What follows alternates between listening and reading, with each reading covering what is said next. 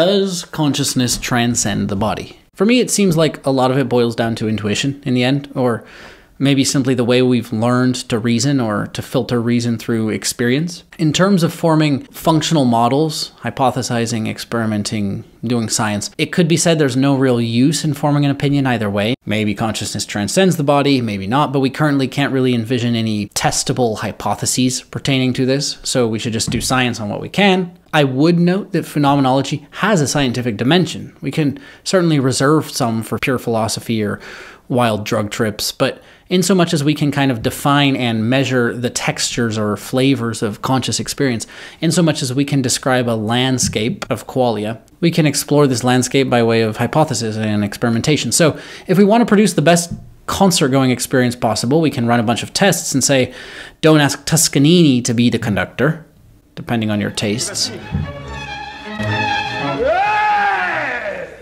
Hey, contrabassi, follow me! You have no ears, no eyes! Carpo d'un Dio Santissimo! And in studying your brain, we can see how those tastes align. Do you like Toscanini conducting your concerts? Do you not? We can run the tests on the population entire, or specifically the population of concert goers, or the population of concert goers who also have enough money and time that weekend to attend the concert, and so on. We can scientize phenomenology in the way Sam Harris suggests when he says things like this. You can think about it in terms of a larger story about your life, but all of this can be translated into a fact-based discussion about what's happening for you. But then I also agree with some of his critics when it comes to the way he phrases it, or perhaps the sort of self-assuredness with which he speaks of this landscape, as if it presents nothing at all mysterious, or as if the narrative dimension Peterson refers to can be so easily constructed with Harris's much more skeptical, secular language. And it evolved over 3.5 billion years, the 3.5 billion years of life. And it built the nervous system from the bottom up. And it built this reducing mechanism that takes the infinite number of facts and translates them into a single value per action. It isn't derivable one-to-one in the confines of your single existence through pure rationality. It's way more complicated than that. Well, I think there's a conversation to be had there. And one of the reasons I do deeply appreciate those two is they are having this conversation, albeit haltingly, slowly, talking past each other, whatever. They're having this conversation more than many others, as seen, for example, when Peterson and Dillahunty are just speaking entirely past one another. So when we talk about the narrative... Yeah, that's a problem, by the way. Okay. Yeah, well, you can't reduce the world to a set of propositions. Why not? Oh. Or when Peterson and Pajot adopt a language the more mathematically or deconstructionally minded, we'll just laugh at. A lower part, which is the nexus of possibilities, the coming together possibilities, and then this thing, this logos, which comes down. So this nexus of possibilities, you could call it a mountain, a house, a temple, a body. That's Mary. Peterson and Harris are teasing something out here in a much more dialogical way, but enough rambling. Okay, I speak on that soon in a video linked somewhere. Back to consciousness. What reason do we have to think it transcends beyond this vessel here of flesh and blood? I was saying there may be no point in forming an opinion, as we can really only test things that function according to the laws of energy and matter we are aware of and can interact with. That said, the experiential domain can be described and modeled, as we saw with the Toscanini example, and as Harris articulates. That was sort of an aside, but the core question, which I was trying to address, is consciousness material? Is it tied to the chalice of the human form? Consider the default kind of skeptical or reductionist approach, which seems to have served us so well. It's an approach based entirely on saying things like, well, given what we have tried to study and measure and the results we were trying to get, we seem to have observed that X results in Y and doing Z results in Q. Therefore, we believe blah, blah, blah. It's all about utility, how much and how deeply a model can explain things for whatever function. Given that, it makes sense that the majority of scientists would be materialists, certainly naturalists. We can't really conceive of anything beyond nature, beyond the logical framework, beyond causality. We could conceive or speculate, but we can't really do science in this realm. That's why I think it always gets kind of furled back to the philosophers, in which case you're always going to get lots more creative, abstract, bizarre, nonsensical, hazy, and just non-scientific ideas. in order to adapt to that vision of the infinite, you have to imitate that which instills the awe, and that's represented by her foot on the serpent. Meaning ideas that can't be captured in scientific language. Not necessarily ideas that are anti-scientific or contravene reason in some way. Just can't be captured in scientific language, which loops back to the original observation. Whatever consciousness is, whatever existence is, it doesn't seem possible to describe in purely scientific terms. One needs to experience it, to be aware of it, to discuss it, to have knowledge of it, as they say. Consider music, or the quality of something like wistfulness. Music is a simple one. You see almost immediately how we're getting into a more philosophical space when we think about music. You can describe a song mathematically. You can break it down in terms of vibration, intervals, frequencies. You can describe the sort of organism we are, humans, and the causal chain that led to our auditory senses and sensibilities. You can describe why certain intervals sound harmonious and certain ones do not. You can describe these things, but you cannot describe music. It cannot be contained by mathematics alone. I guess I'm sort of an existentialist in that I believe these things must be accepted as real in some more fundamental way. Music, truth, memory, thought, honor. These categories arise where awareness converges with material structure, and they can't be contained within materialistic language alone. Materialistic language is the language of science, and as long as we can agree on something, like we all want freedom to pursue experience, meaning, and fulfillment, then we can go about pursuing that via science. See Sam Harris, Alex O'Connor, and so on. Or there are experiences that are available to people and other conscious minds, but they're not available to you given how you are, right? So you might not have the talent required to get there, or the genes required to get you there. Or absolutely, yeah, no problem with that. Okay, so the landscape of possible experience extends what you currently know or even can know. These experiences exist, right? And they're radically different. And that there are right and wrong answers with respect to how to get from one to the other. It's not. That seems functional enough, and perhaps it's all we'll ever be able to discuss, but we've always thought such things about existence at various stages along our civilizational knowledge train, and we've always found so much more to be discovered. Check out Donald Hoffman or Philip Goff. They come from kind of different angles, but they both have interesting thoughts. Also, the movie Arrival, holy cow, what's that about? What would that be like? I don't personally know what the truth is, but it does seem like consciousness is in some way irreducible. I think it certainly can't be described in scientific language that we currently use. That's the funny thing about physics. When you get down to its very roots, it's just describing things. It's just a system for describing not really what they do, but what they do in relation to one another. Is that all we'll ever be able to do? Well, in true existentialist fashion, I'd observe that that's the only sort of thing that can be discussed, observed, experienced.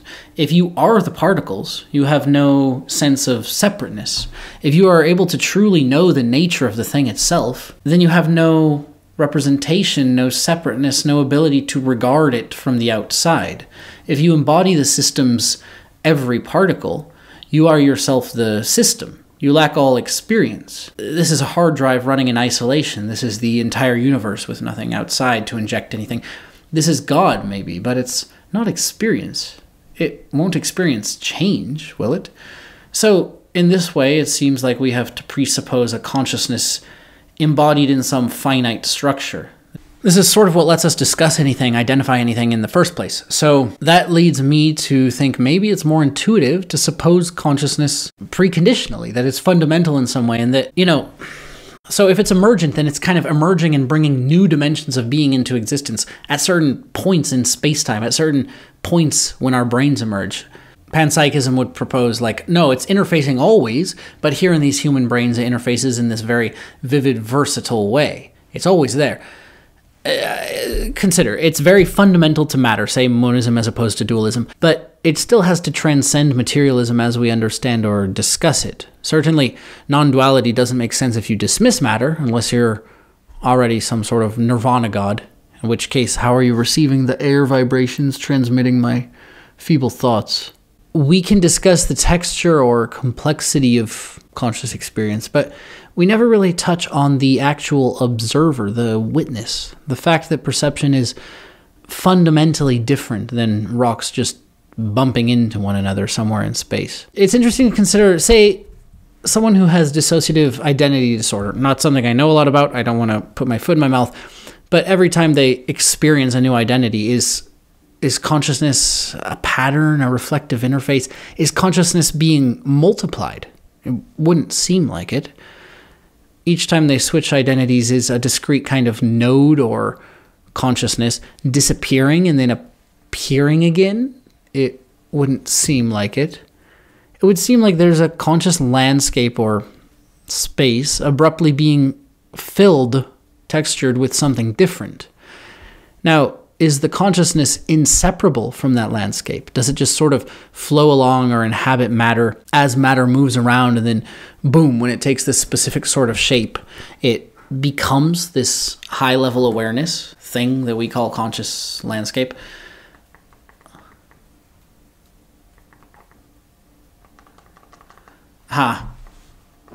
Frustrating. I'm sitting here realizing I've made no progress into the actual question itself.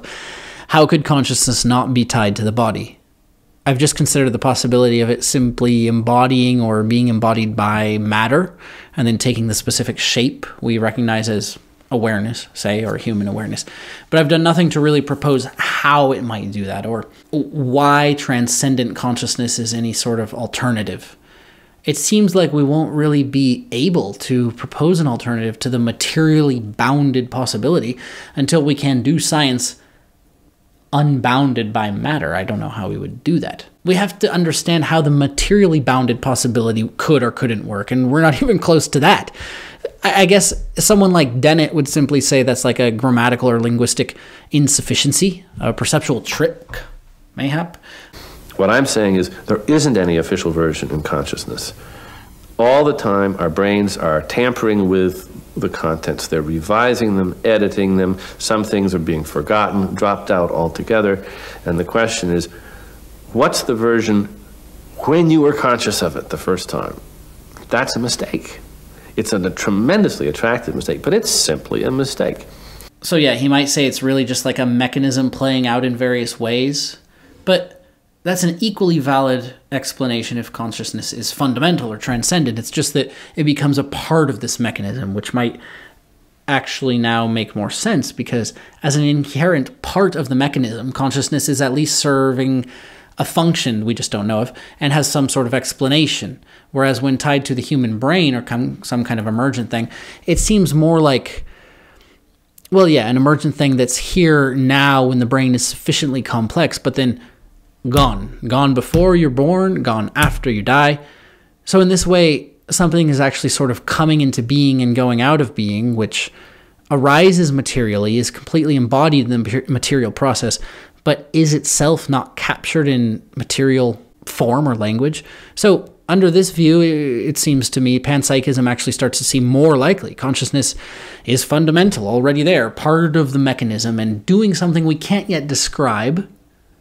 Both versions, emergent and panpsychist, acknowledge that there's something we can't yet describe, but panpsychism proposes that it's sort of beyond the laws of matter and the natural law, at least internal to our universe.